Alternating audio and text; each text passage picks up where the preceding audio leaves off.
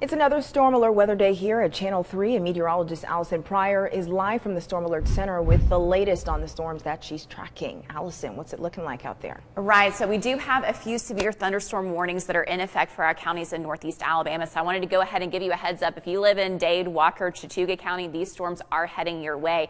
Additionally, in Grundy County, we have this cell, a couple of them actually, northern portions and also down around the Mont Eagle area that's about to move into your region.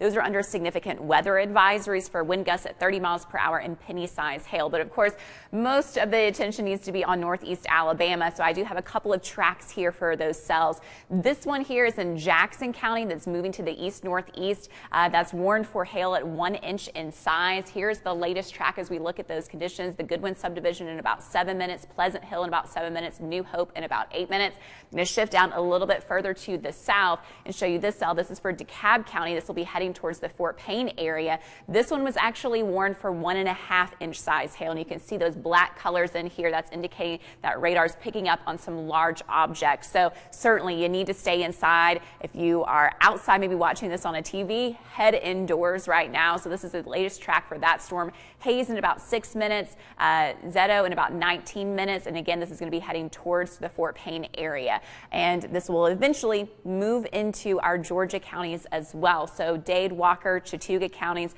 again, heads up for you.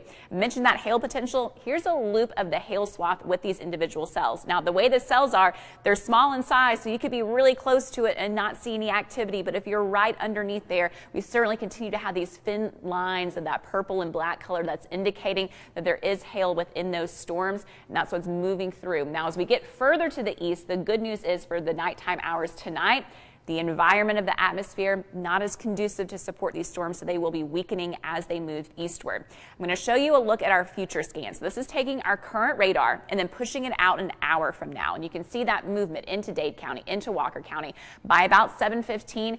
Just heading along the river just to the west of Chattanooga, so that's certainly going to be seeing some storminess right here in downtown Chattanooga.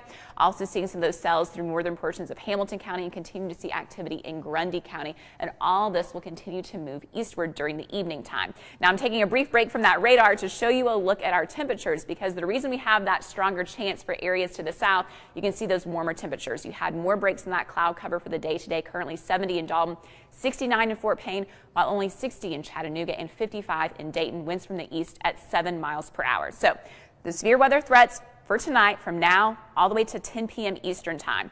The two to really hone in on are those wind gusts and also that potential for hail across the area.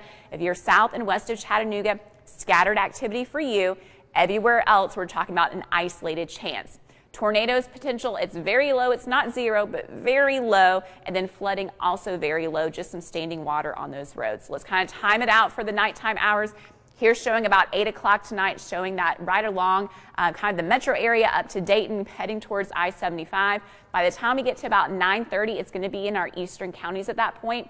And then by 10 o'clock, really pushing out and exiting across the area. So there may still be a stray shower behind that during the nighttime hours in our higher elevations, so Cumberland Plateau, Eastern Mountains after midnight, but that's not going to be a big deal. We just have to kind of get through about 10 p.m. Then when you're waking up tomorrow morning, yeah, we're still going to have some clouds with us in the morning time. Partly sunny at lunch, but look how nicely it's going to be clearing up for the afternoon.